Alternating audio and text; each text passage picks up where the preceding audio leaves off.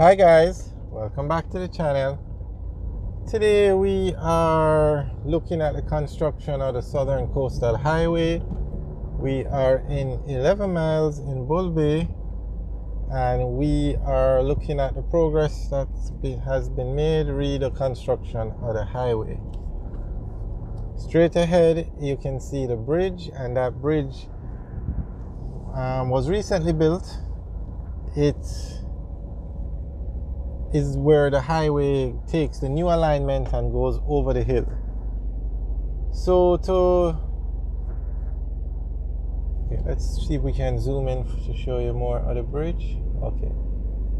So this highway is going to run from Harborview in St. Andrew through St. Thomas to Portland, to Port Antonio in Portland.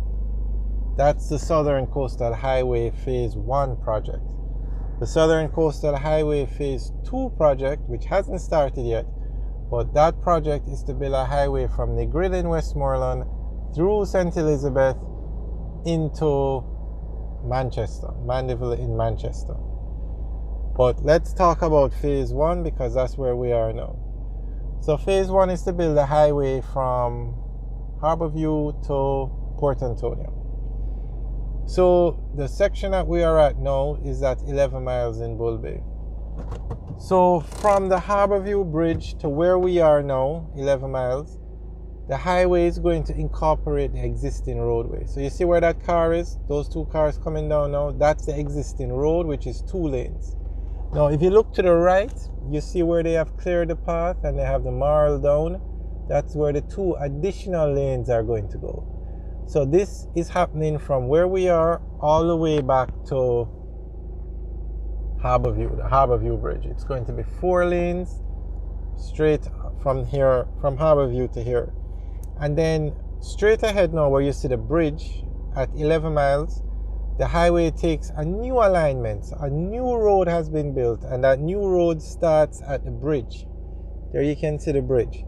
So from this point that we're looking at, from the bridge to the Suncoast Adventure Park, a new road has been built going through the hill.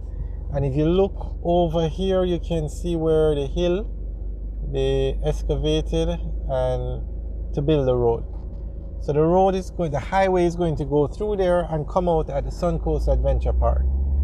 And then from the Suncoast Adventure Park to Albion Heights, the highway will again run along the existing road. So the road, that section of the road will go from 2 lanes to 4 lanes, just like what you see happening here.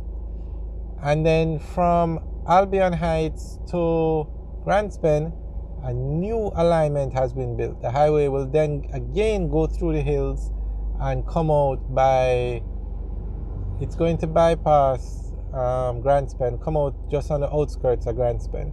And then from Grandspen to the Yalos Bridge, it's going to incorporate the existing roadway.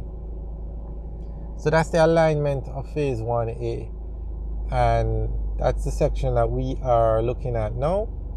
And then other sections are being built and the highway will reach Port Antonio. And in Port Antonio it will connect to the Northern Coastal Highway, where you can then drive from Port Antonio on the north coast to Negril. So that highway goes through St. Mary, St. Anne, Trelawney, St. James, Westmoreland. And it goes through all the major towns on the north coast, because all the main towns, all the capitals for the parishes are on the coast. So that is why the highway runs along the coast.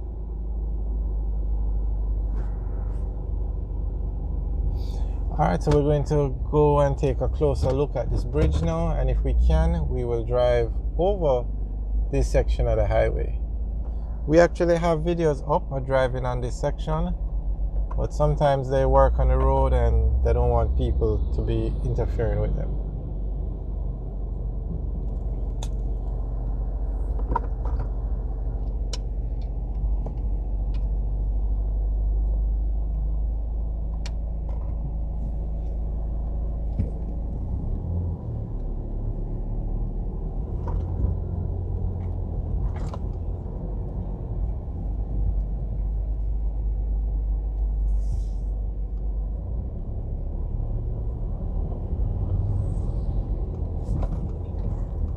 And we should point out that this road is not going to be a toll road. You don't have to pay to use it. It's the same thing with the Northern Coastal Highway. You don't have to pay to use that road either.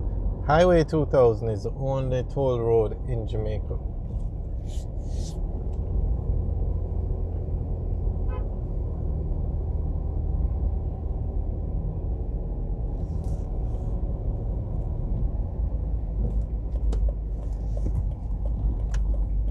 Okay, I guess we can go over here.